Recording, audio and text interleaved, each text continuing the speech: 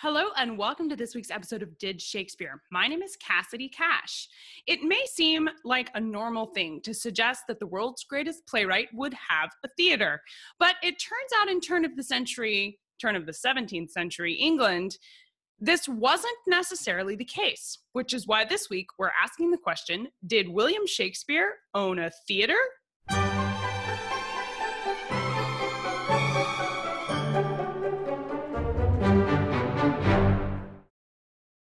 William Shakespeare did own a theater. He owned two, in fact, one of which you've probably heard of, and the other you may not have. But the history behind him getting these theaters is really one of astonishing innovation and entrepreneurship, because when William Shakespeare and his contemporaries were putting on plays in the first place, it was a relatively new thing historically to be telling secular stories. The theater that William Shakespeare was doing got its start in religion and churches, where they would use performance to tell stories from the Bible. And it grew from that into telling all kinds of stories during performance and using stagecraft to tell any manner of tale. And the entire idea of having a purpose-built theater, or a place where you were specifically performing plays, was a radical invention when it came to theater during William Shakespeare's lifetime.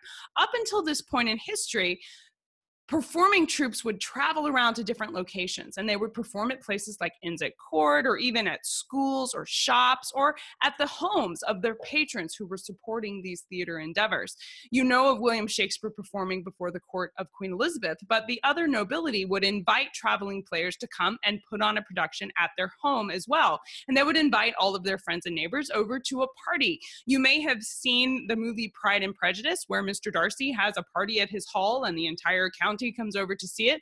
These kinds of things were popular among the nobility, and some of the forms of entertainment would include a play. So up until the 17th century, or late 16th century, because we're talking about the 1590s at this point, there wasn't really the idea of a theater that was built where people would come there and watch the show. This was a new concept, and James Burbage was one of the first people to do this. In fact, he built the very first purpose-built theater around the year 1576, when William Shakespeare was just 12 years old. It was fittingly named the Theater. The space itself looked a lot like what you'll think of with the Globe Theater, in that it was a multi-sided structure, and it had 3 tiers, and it was an uncovered open area called a yard in the center. And the people who paid the cheapest tickets had to stand for the duration of the production. Now, thanks to Shakespeare's lost years, or that section between when he headed off to London and when he became famous, we're not really sure where Shakespeare was or what he was doing. So I don't know exactly how he got to be friends with James Burbage, but we do know that he became friends with James and Richard Burbage, because when the Burbages lost their lease on the theater where they were holding these plays, it would be William Shakespeare and 2 of their other friends who banded together with the Burbages to save the structure. You see, the landowner that was leasing this to them, the Burbages owned the actual structure, but they didn't own the land where the theater was sitting. And so the landowner refused to renew their lease for a variety of reasons that is enough for an entire other episode. But he thought he was being very sneaky and tricking them out of their theater by refusing to renew their lease. But he underestimated the shrewdness of James Burbage and his company. James Burbage, Richard Burbage, William Shakespeare, and 2 other of their friends, under the cloak of night, and in the middle of winter, no less, disassembled the entire theater timber by timber and moved the whole thing across the Thames River to the south bank of the river in the Southwark district, where they built what is then renamed as the Globe Theater. Shakespeare's famous Globe Theater was moved timber by timber across an entire river in the dead of winter. It's truly remarkable. They moved the whole thing, reassembled it, and opened the Globe Theater in 1599 to great acclaim. The Burbages theater did much better than contemporary theaters, and one of the reasons is because they had their acting companies perform in repertory, which means they had long contracts. So instead of being a reception place for traveling theaters, they had a company that would perform there regularly. Shakespeare's The Lord Chamberlain's Men was one of these companies that performed successfully at the theater and then later at the Globe.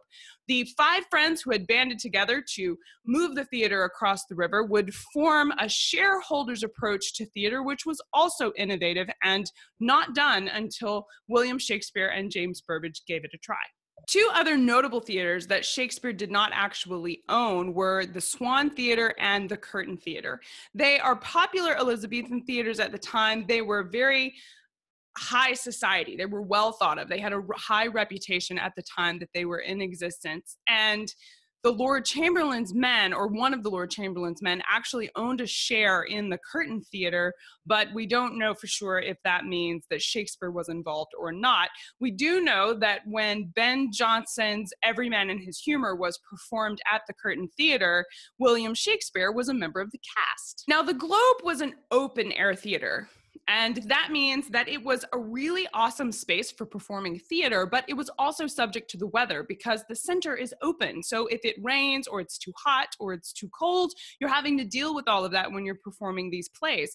And so it had been long plotted, and this is historically documented, that Shakespeare and Burbage had long thought about putting together an indoor theater, but it wouldn't be until 1609 when the Burbages took control of the Blackfriars Theatre in London that this dream became a reality. Now, with the Blackfriars Theatre, again, you see James Burbage and William Shakespeare coming together to create a truly entrepreneurial venture, because the man who sold the Burbages the Blackfriars Theatre thought he was giving them a lemon. It had done very bad, its location was very bad, and they thought there's no way this guy's going to be able to do anything with this theater. And in fact, that again is a whole nother episode into the history of the Blackfriars Theatre. But basically, James Burbage turned this place into a really high society event. He was able to charge higher ticket prices, and he was able to attract a higher societal clientele.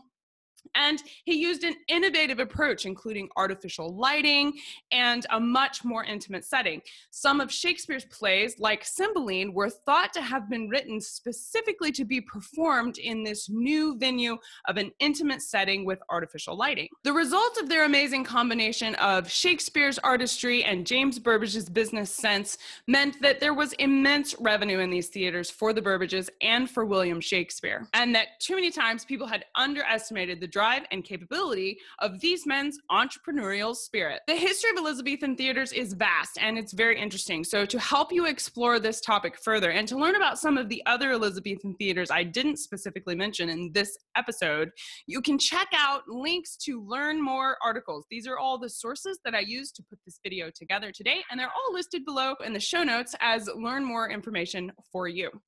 That's it for this week here at Did Shakespeare. My name is Cassie Cash, and I hope you learned something new about the Bard.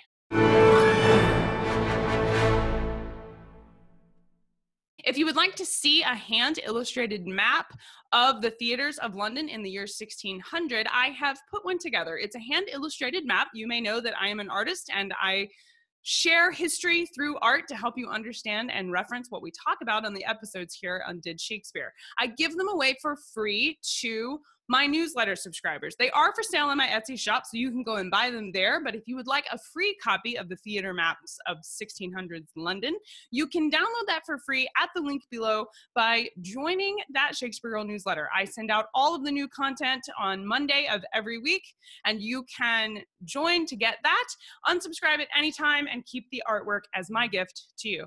Thanks again for being here, and I'll see you guys next week.